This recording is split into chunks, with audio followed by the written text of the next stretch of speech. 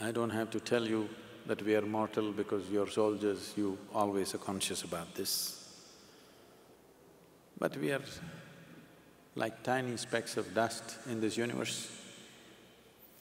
Many like you and me have come and gone, not a trace of them anywhere. But only a few we remember. We only remember those people who hardly did anything. But they were of a certain kind. Right from ancient times, well, we remember Shiva, he did nothing.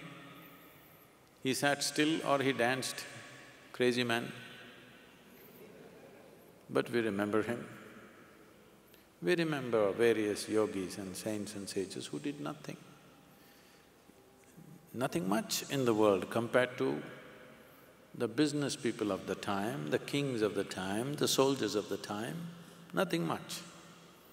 But we remember them because their imprint on the planet is bigger than anybody else. This imprint happens not because they're trying to leave a footprint. Those who try to leave a footprint on the planet, they will never fly. If you want to leave a footprint, obviously you're not going to fly. Suppose among the 100 of you who are leaving strong footprints with your boots, suppose one of you flew across the border, just like that, not in an airplane, just like that. That one man you're going to remember forever, isn't it so? Because he transcended limitations that are supposed to be human. That's what needs to happen to every life. In some way, we must transcend the limitations of what we think are the limitations of being human. Just look at this today. If you utter the word human, people will only say, oh, I am only human. This means they're always using the word human with reference to their limitations. I'm only human. Very rarely you saw anybody saying, I'm human, not referring to the immensity of being human, always referring to the limitations of being human. What yoga means is, the word yoga means union. Union means there is you, and if you look at it in a limited perspective, there is you and the other. But if you look at it in the larger perspective, there is you and the universe. You versus the universe. See, this is where the border is, not there. This is where the border is, me and the rest of the universe. Here there is a border. If you cross this border successfully, then we say you are a yogi, you become one with everything.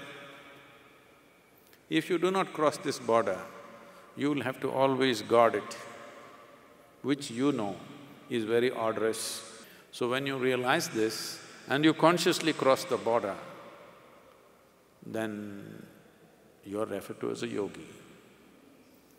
If you're able to cross the border, suddenly you will not refer to the human being. The word human will not come out of your mouth anymore referring to the limitations.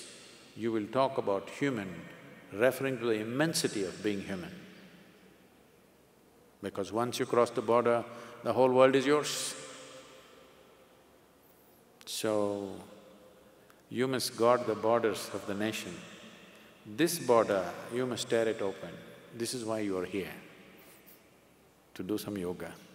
Means to open up this border. This need not be guarded. That border, unfortunately, we have to guard because people still in this world have not matured enough to live without a border. We have not matured to that place where nations can live without border. So, coming together is still far away. Lot of maturity needs to happen. I don't believe it'll happen in our lifetime. So, you have to guard the border. That's the only way. And you were saying the peaceful, wonderful yoga center? We are living very peacefully, wonderfully, because all of you are standing there on the border. Otherwise, we wouldn't be here peacefully, wonderfully. Thank you very much for being here.